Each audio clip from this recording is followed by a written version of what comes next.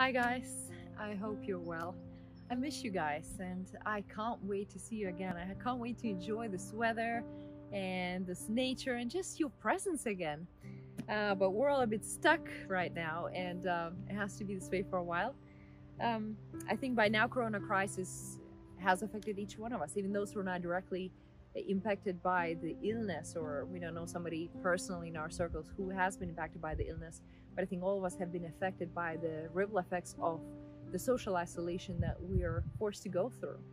And I wanted to come out here and share something that has been encouragement to me during this time. And lately, this one word has been kind of playing in my mind that I think encapsulates many of my feelings right now, and I think probably how many of you guys are feeling as well.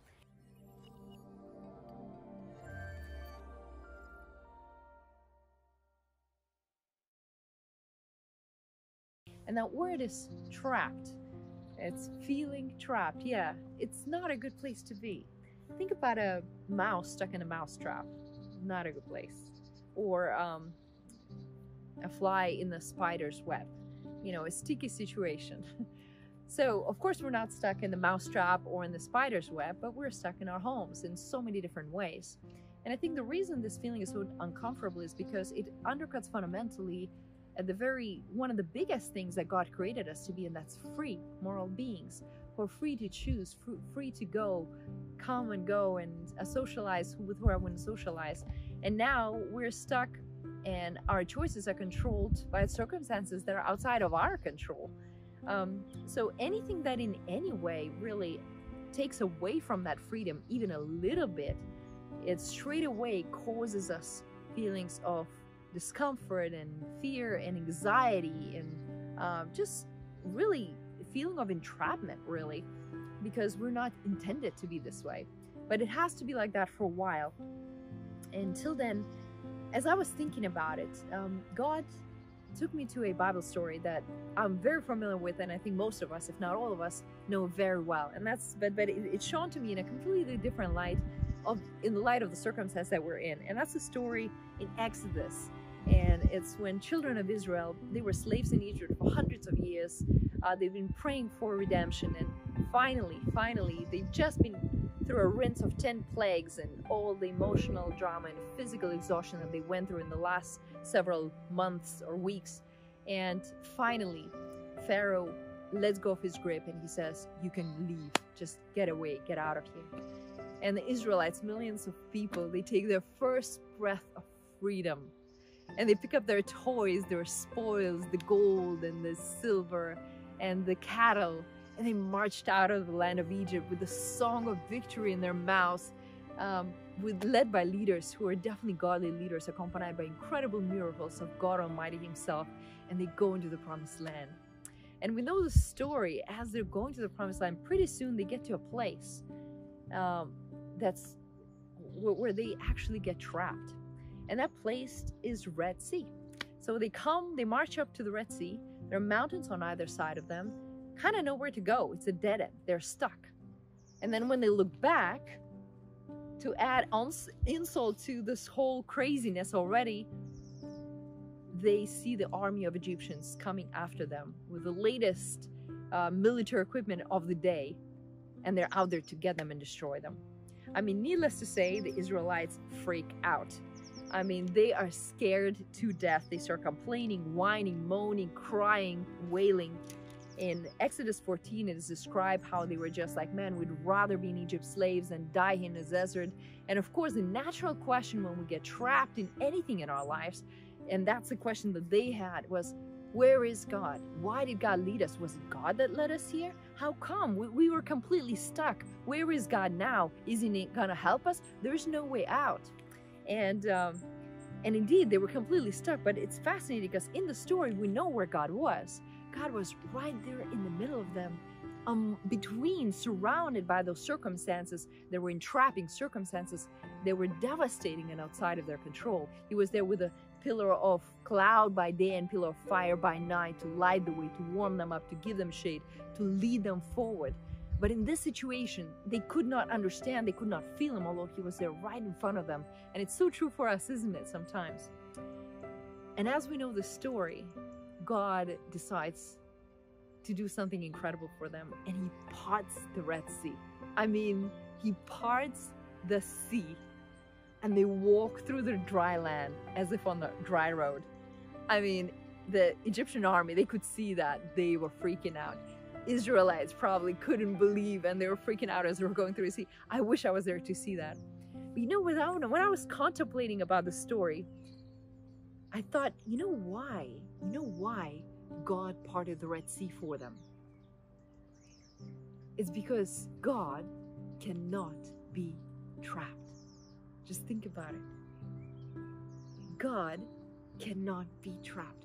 We may feel trapped, but if God is with us, there is no way that he can be trapped. Therefore, we are not trapped. We're free if God is with us, no matter what the circumstances are, which is incredible. He parted the Red Sea. He could have moved a mountain. Jesus said he could do it, right? He could have struck fire and destroyed the enemy in front of them. He could have put a ladder from heaven to earth and they climbed up, or something like, or zap them out and put them on the other side of the sea. God could have done anything. And that's because God cannot be trapped. He has 1,000 ways to provide for us, of which we know nothing. He can bring manna from heaven. He can make water flow from the rock into the desert as a river. God is never trapped. He's never out of options. Never. And not only that, God is never caught by surprise. He led them there. He knew where they're going to end. He knew how it's going to impact them. But he was teaching them precious lessons of who he is against who we are. And think about it. This corona crisis, it didn't catch God by surprise. It caught us by surprise. But God wasn't like, oh, corona, what do I do now? It wasn't in my plan. It wasn't like that for God. You know, the social isolation laws, it didn't catch God by surprise. He didn't get caught off guard. He didn't say, oh my goodness, what am I going to do now? Lori's going to need friends. She's a social creature. She'll need, I don't know. God is never caught off guard. So whatever your situation is, of course, we're not trapped between the Red Sea and the mountains or army of Egyptians. We have our own armies that are persecuting us. We may be trapped with people in our home that we don't quite get along with. I need to figure that out. Maybe we're stuck with people that we love and enjoy spending time with, but we need a little bit more time apart, because there has to be that healthy ratio of together and apart. Time that we maybe can't afford the same way right now. Or maybe you're stuck in loneliness. That's, I think, my entrapment during this time, because, I'm used to hanging out with people and being with friends, and now I'm kind of stuck by myself for most of the time, and that's my challenge right now.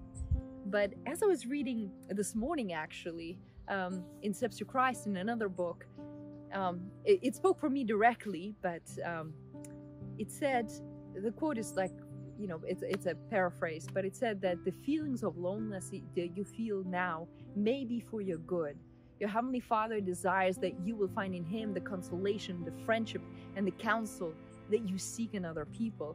And then the other quote said something to the extent that you can be happy in Jesus, even if you did not have another friend on this earth to share your time with.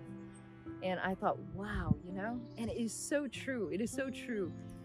Whether you're stuck with people or you're stuck by yourself during this time, I just want to encourage you and say, if you make yourself stuck with God, if you stick it out with God, you are not trapped, because God has a way out.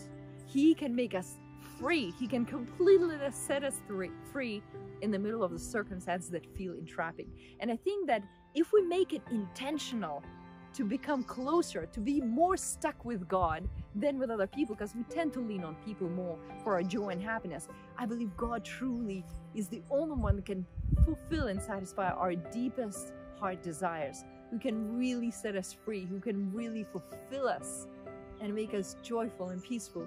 And if we really make it a point to, in this entrapment, or this or any other entrapment in our life, to stick it out closer with God, make Him our closer friend, then not only will we be set free, regardless of what's happening around us, but we'll also be free to love others more deeply, more honestly, more sincerely, more truthfully, and more redemptively. And I think all of us need more of that. In closing, I just wanted to share this little video that I saw, I think yesterday somebody sent it to me. And it was a video sent from a young guy from Jerusalem. And as you know, just now, a couple days ago, just a few days ago, it was Easter. Sorry, not Easter. It was Passover for the Jewish people. Now, the story that we refer to in the Bible, that was the very first Passover in history. That's when they were actually stuck in their homes because there was a quarantine. There was a plague going through. There was a massive deadly disease going through, and all of them had to be stuck in their houses. So it's very similar to what we're doing now. And only those who put the blood of the lamb on their doors posts, they were spared, and the plague did not go through them. And in that video, this young guy, he's Israelite, but he believes in Jesus. He was sharing it. He was showing the quiet street, and he said, for the first time in 3,000 years, right now, Jerusalem, nobody's on the streets celebrating the Passover. Everybody's stuck in their homes. And he was expressing his hope, and my hope as well. He said, I really hope that right now, Israelites will look back into the story in the Torah, and they will look at the story and they will remember that it was the blood of the Lamb that actually set them free when they were entrapped in their homes. And they will think of Jesus as their Redeemer. And you know, in the story, his heart was going out for his Israelite friends who don't know Messiah yet. But I think it's for all of us as well, because even we may know Jesus, sometimes we still forget that he's the one that truly, his blood is the one that sets us free. So I just want to encourage us again to say that if we are stuck with God, we're not stuck. No matter what your situation is in life, you can never be stuck with God, because our God cannot be trapped, and he loves us, and he loves you, and he's almighty. What a combination is that? So just wanted to share that, and may God bless you. May you draw closer to him during this time, and to each other. And again, till we meet again, I can't wait. All the best. Enjoy. God bless. Bye.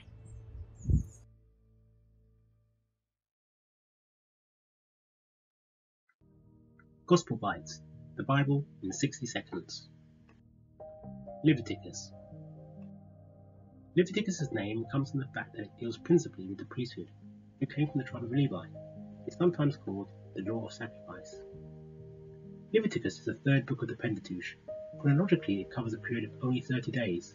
In that time, many instructions were given to Moses and the wilderness tabernacle constructed. The book does not contain all the instructions that God had for Moses. However, most of the fundamental principles of worship are outlined there. Leviticus sketches out the sanctuary service and provides a revelation of Christ's ultimate sacrifice by using the blood of animals to draw Israel's attention to the price of sin. Sadly, instead of seeing the slaying of animals as evidence of wayward behaviour that needed to be amended, they eventually came to view it as a payment for the privilege of sinning. An understanding of the Leviticus sanctuary worship is crucial to opening the reader to the truths found in the New Testament. It's essential reading for all Bible students. And that's Leviticus in 60 seconds.